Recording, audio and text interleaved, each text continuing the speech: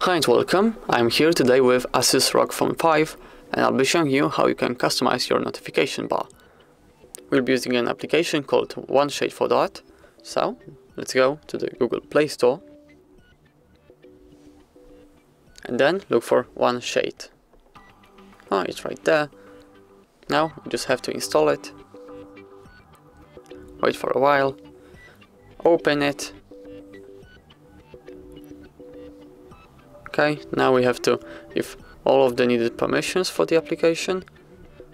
Use One Shade, allow notifications, One Shade, allow notification access, allow. Yes, I agree. Then show again. Okay, now let's try changing the color. Let's go to colors, go to background color and choose, for example, red. Now if we open our notification bar, as you can see it has changed to red. There are also many other things you can change, for example layout, triggers.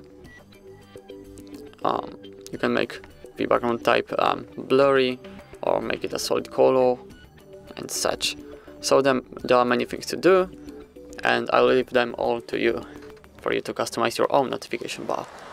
Thank you so much for watching, please leave a like on this video and subscribe to our YouTube channel. Goodbye.